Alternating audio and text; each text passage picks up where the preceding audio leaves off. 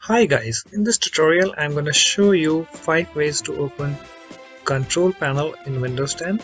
So the first way of opening control panel is by using start menu.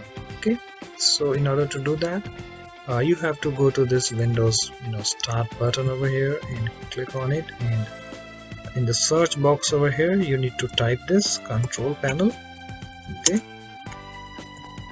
and as you can see that we have here control panel, so just click on it in order to open it. Okay, and the second way of accessing it is from the quick access menu. So you have to go to this Windows start button over here and right click there and click on this control panel. Okay, and the third way of doing is you have to you can do that via run window. Okay, so you have to press Window plus R key on your keyboard, and as you can see that we get this a run window over here, and you have to type this control panel. Okay, and then click on OK. As you can see that we get this control panel.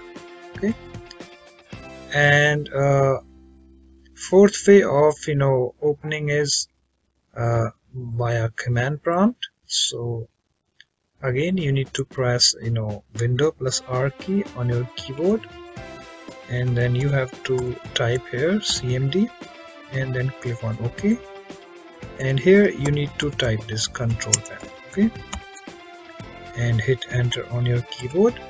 As you can see we get this control panel. And the fifth way of doing is via Windows PowerShell. Okay, so in order to get Windows PowerShell you have to go to this start button over here and click on it, and in the search box you have to type this Windows PowerShell. Okay, as you can see we get this Windows PowerShell. Click on it and you have to type here control panel and hit enter on your keyboard. As you can see we get this control panel. But guys, so you can try that out, and in this way you can easily open control panel in Windows 10. So hope this tutorial helps, and thanks for watching this video. Bye bye, take care.